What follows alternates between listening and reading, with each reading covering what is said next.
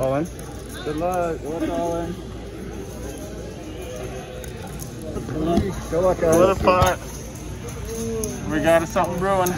You got something? I got a little something, something. You got a little something, something?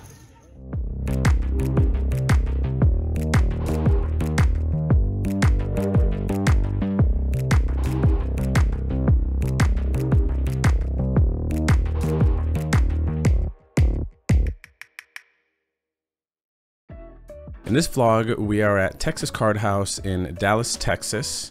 And as part of our RV challenge that we are doing with my buddies John and Rob, we have to play several 1-3 sessions as we're going across the country. And actually the loser of, by the time we get to Vegas, whoever is down the most or up the least is gonna have to get fake nails. So this is part of that challenge that we got going on. So we are playing 1-3. We sit with 300 bucks, which I believe is the max here, and we're gonna get this session going. Alrighty, the first hand that we have here is Ace of Diamonds, Queen of Clubs. There is an early position limp. We raise it up to 15 bucks. We get a call behind and the limper calls. The flop comes Ace, Deuce, 3 rainbow. And the limper checks. And pretty dry board here. I decided to check and get a little tricky.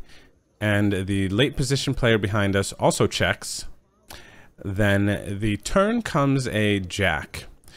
The early position limper decides to bet 16 here, and I'm continuing with this weak story, so I just decide to call. Late position player decides to call as well, and at this point I think that there could be some weaker ace X out there. I think there can be some king queen queen 10, some jack X type of hands.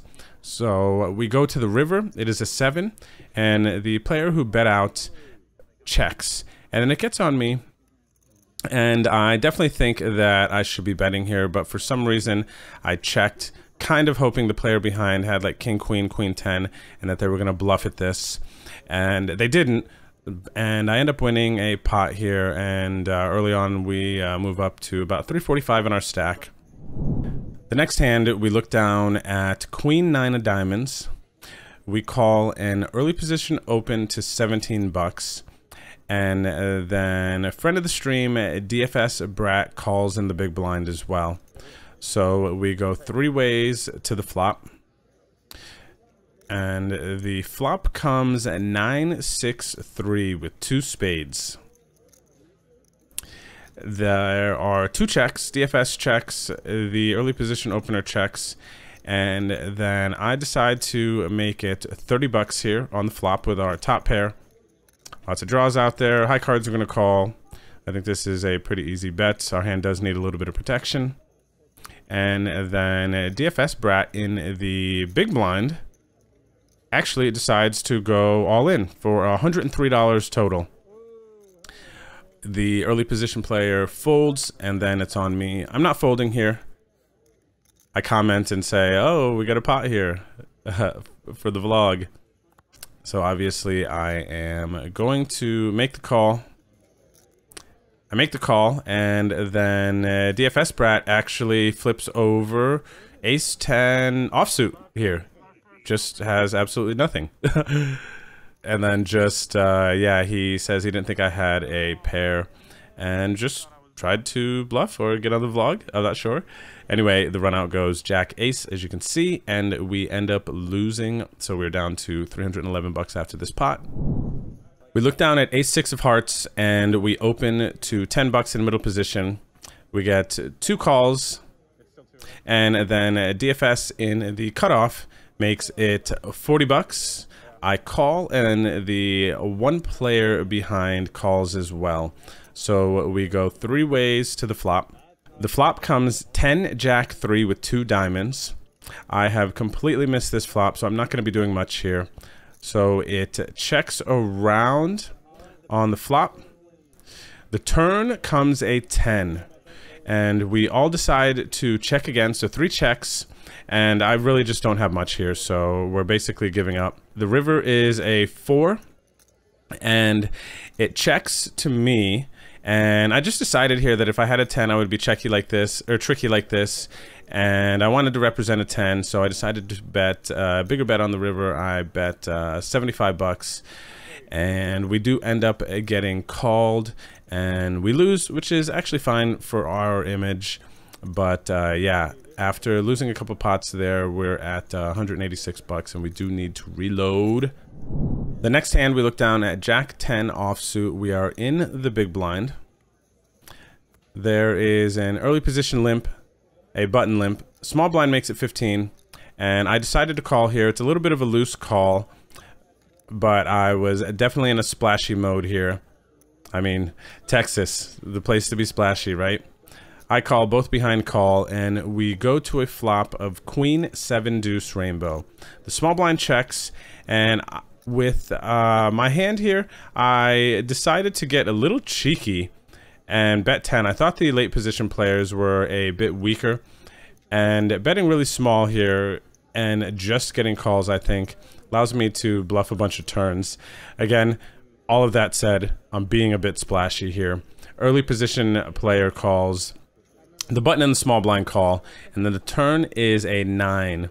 And I picked up kind of one of the better cards for me on the turn here, and I'm representing strength at this point. So I pick up an open-ended. I decide to bet out 45 bucks, especially when everybody just calls 10. I think a lot of the time they're just going to be super weak. Also, admittedly, I was trying to put myself into a spot here where I could either double up or reload. But we bet 45 on the turn. Everyone folds, and we are stacking some chips. Here we look down at 5-7 of diamonds. There are 2 earlier position calls of the straddle. Middle position opens to 25. I'm in the cutoff. I think I'm gonna have position for the majority of this hand, so I decide to call the 25 bucks. Another friend of the stream, LeBrock, calls as well. And then the flop comes Ace 6-8, 2 spades. A player in early position who called the middle position 45 decides to bet out here.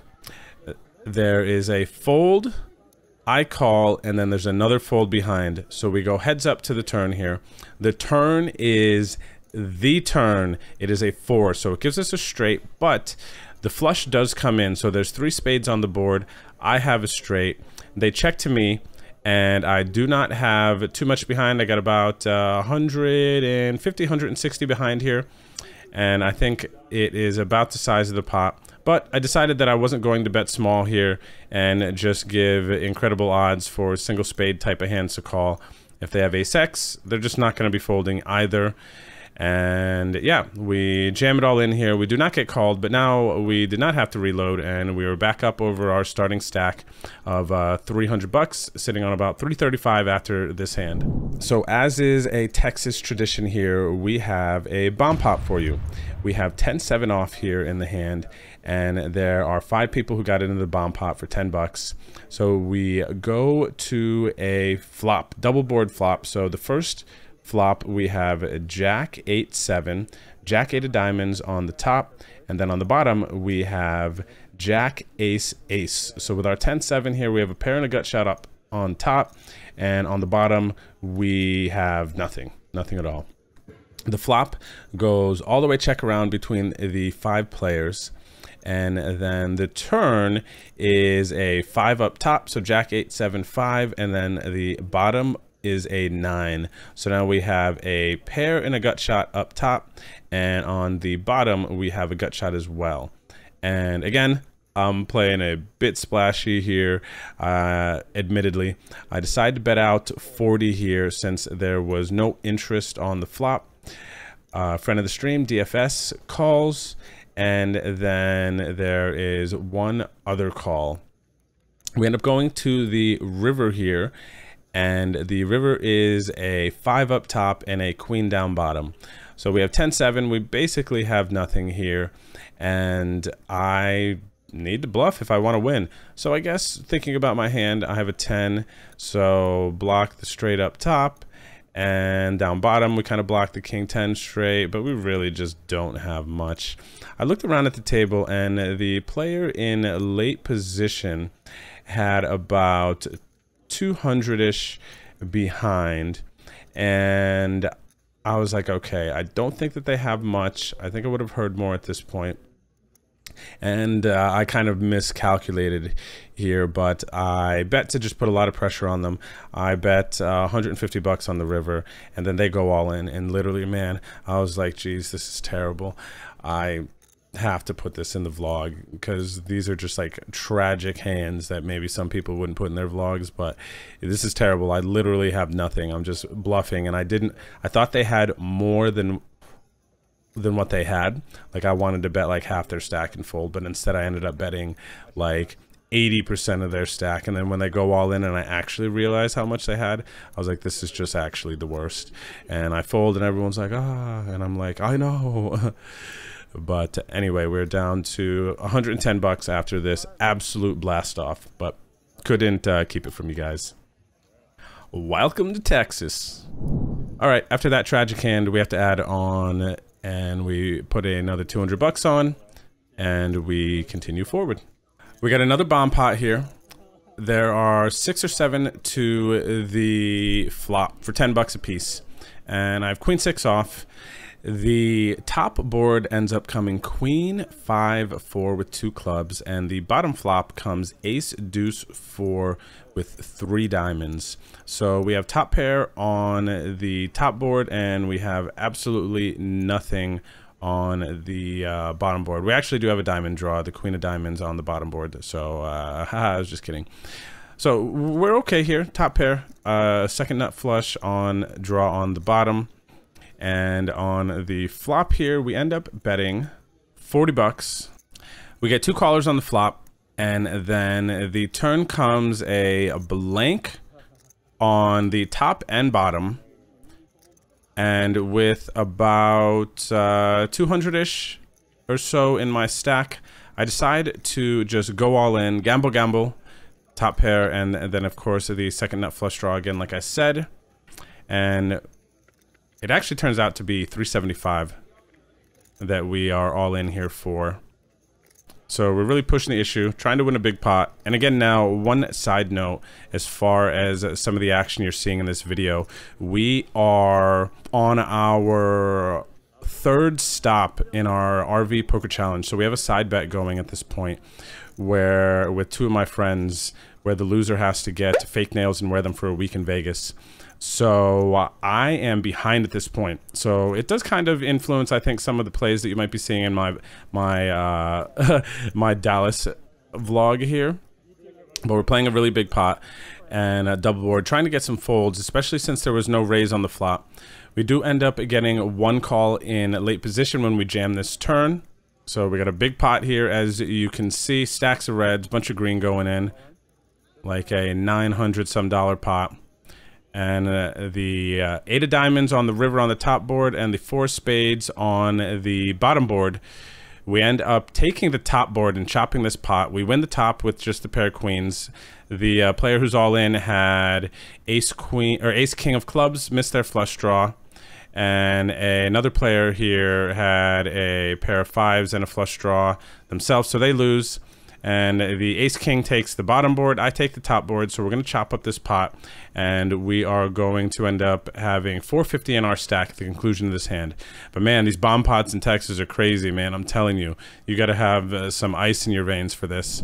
So there is a limp from a newer player in early position. I have queen of diamonds here. I decide to raise. They are short stacking. I make it 15 bucks, and then they re-raise to 35 bucks. Which was very weird, but it was kind of small. I was in position, and I wasn't super committed at this point. But anyway, I decided to toss in the extra 20 with the queen 8 of diamonds. So we're heads up to the flop. The short stack jams into me on the flop. I had to call 65 bucks. He wants to run it twice here. I have a diamond draw on the flop. I hit a queen. And on the bottom, we brick out. And I actually lose both of them. So that is bomb pots. So we double up the shorty.